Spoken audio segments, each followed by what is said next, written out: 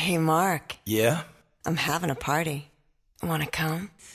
You're kidding. Hey, if I'm lying, may my fur lose its natural luster.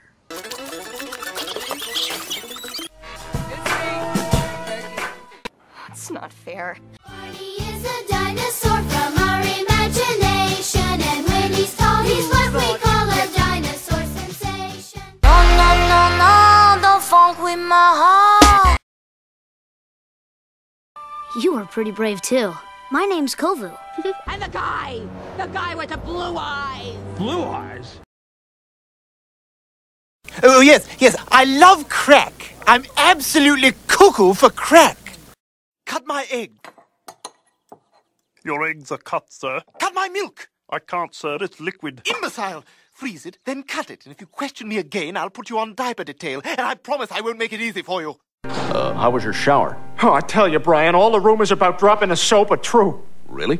Oh, yeah, you can't hold on to that thing to save your life. Oh, it was slipping all over the place. Guys were laughing. Hey, there's a guy who couldn't hold on to the soap. Oh, that was classic.